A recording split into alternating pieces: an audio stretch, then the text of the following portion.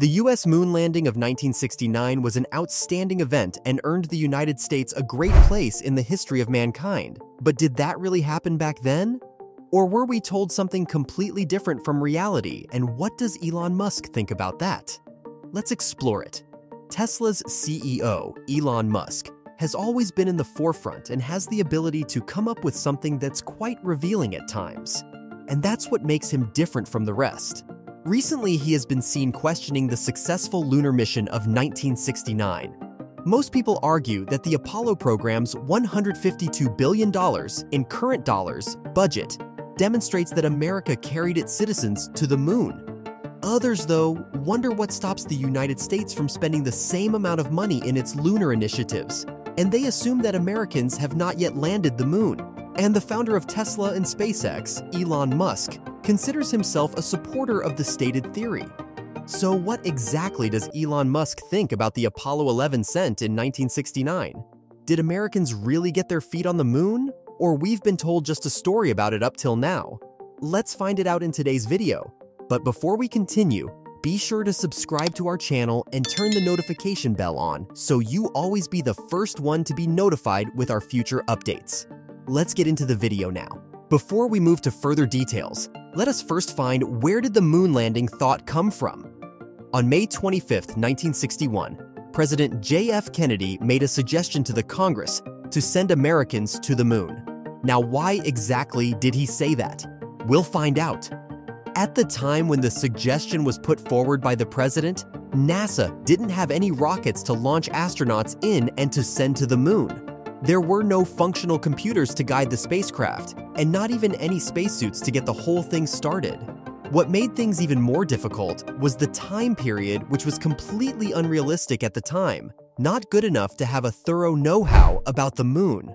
NASA also had to train the astronauts for the harsh conditions of the moon, which the astronauts were not familiar with before. So the chance of mistake was huge. They also built spaceships and car-like vehicles for the transportation purposes on the moon. They also built tracking stations on Earth so that they could easily communicate with the astronauts over thousands of distances. How much? Well, the distance between the Earth and the moon is approximately 384,000 kilometers, which is almost 200,000 miles or more. So between May 1961 to July 1969, NASA did the unimaginable. They not only made a spaceship to land on the moon, but also put mankind over the moon. However, from making the promise to converting it into a reality, these 8 years have always been a subject of debate. And today, more than half of the American population believes that the 1969's moon landing was nothing but a jape. Some conspiracy theories also indicate that the pictures, which were being taken on the moon's surface, were fake because none of the pictures has stars in it from the background space. Some say that the flag, which can be seen in different pictures, is waving whereas it shouldn't wave in space. There is another theory attached to it that the mission was virtually impossible because of the Earth's strong magnetic field and the Van Allen radiation belt, which are so strong that it is nearly impossible to go through them without getting affected. However, all of these theories have been disapproved of by science, no matter how logical they sound. But there's something more to it.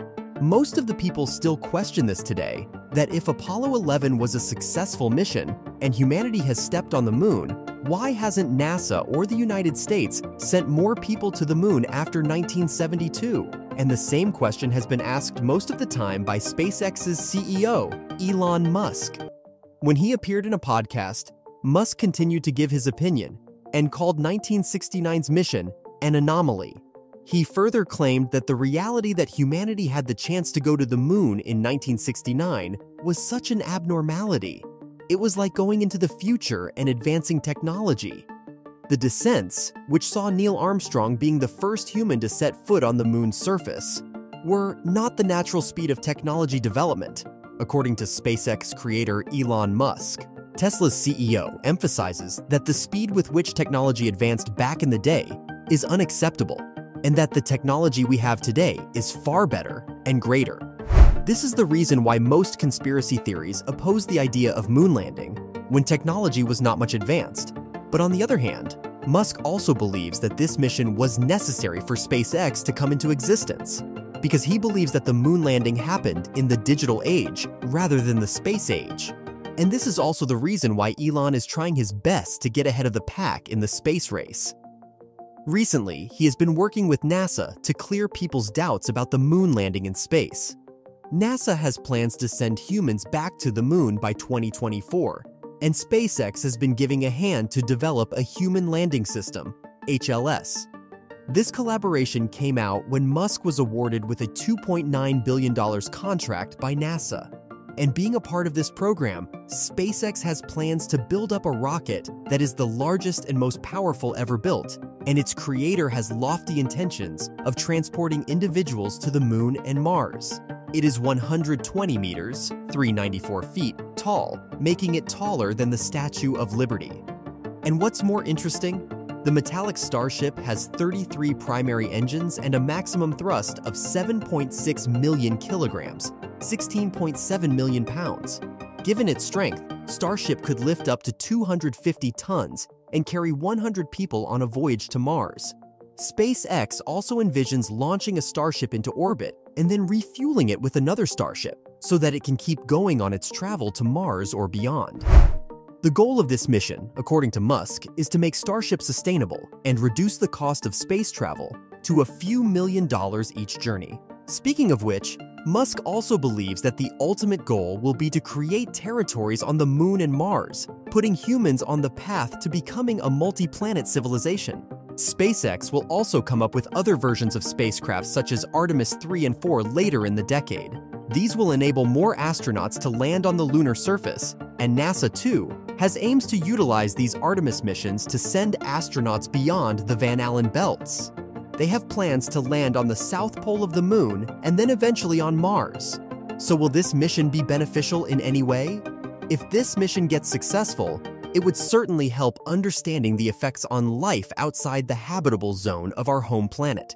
This will also give a sneak peek as to what sort of crops can be grown on the surface of the moon. But regardless of any situation, Musk firmly believes that his space company will definitely set a new standard in space exploration and also endorse the actuality of moon landing. In Musk's plans, the moon is on the top of the list. Then he has plans to put steps on Mars, as he has called humanity a multi-planet species from time to time. Despite the significant challenges for landing on the terrestrial bodies, do you believe that Elon x NASA will be able to pull this mission off? Let us know in the comments below.